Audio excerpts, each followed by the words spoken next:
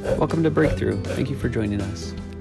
Be sure to click the subscribe button followed by the bell icon so you don't miss any future videos. I found this verse in Ecclesiastes 3 verse 11, and I think I've talked about this verse before, but it says this thing: He hath made everything beautiful in His time. And we can all go, oh, that's so good. And we can look in the mirror and say, you know what? I'm beautiful. God obviously makes everything beautiful because He made me. And then He said, and then there's a colon there, and it says, also He has set the world in their heart, comma, so that no man can find out the work that God maketh from beginning to end. Everything is as God made it. That's a great statement right there. Everything is just right, okay? God made it right. He made me right. He made you right. I'm going to tell you today, He even made your circumstances right.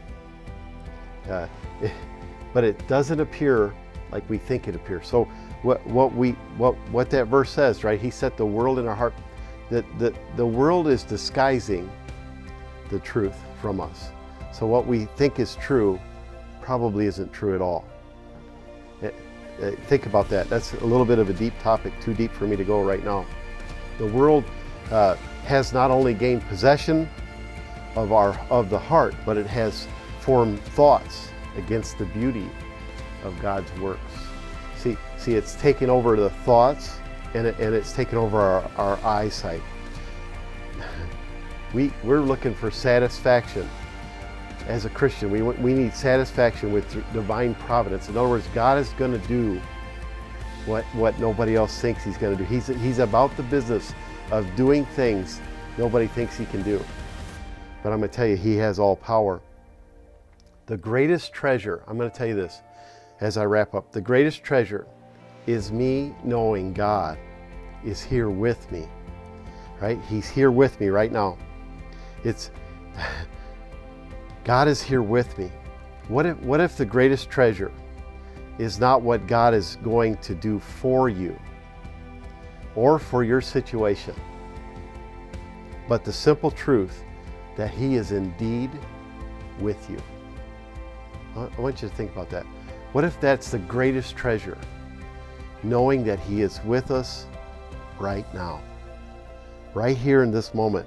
You know, I really believe that somebody right now is wondering, or maybe even feeling like you're all alone.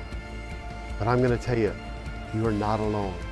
Christ is with you. He is here right now in this moment, and He longs for you to take your eyes, take the blinders off our eyes, God, that we might see You, maybe even for the very first time, and begin to have the courage to walk out who You are in us, right? See, isn't it great? He's with you indeed. He is indeed here and now in this moment. Matter of fact, He orchestrated all of this to bring us to this moment in time. Nothing more, nothing less. See, I wonder if we could just take our eyes off the world, off our circumstance, and even our prayers. You know, God, change this, do that, do that. Well, couldn't we just say, God, I just love You.